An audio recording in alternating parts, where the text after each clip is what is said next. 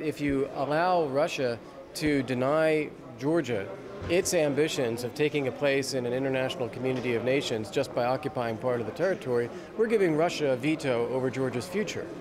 That's not something that we should want to do.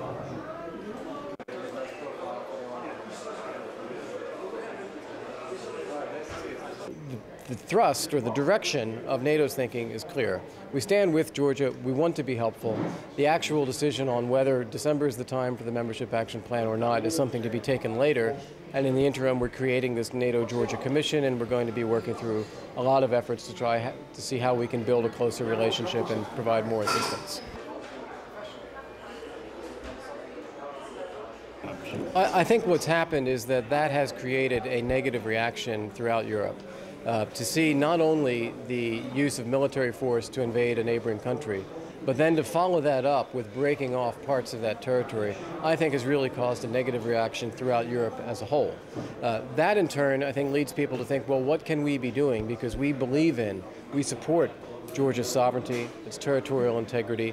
We want to see Georgia succeed as a democracy and a market economy and a part of an international community.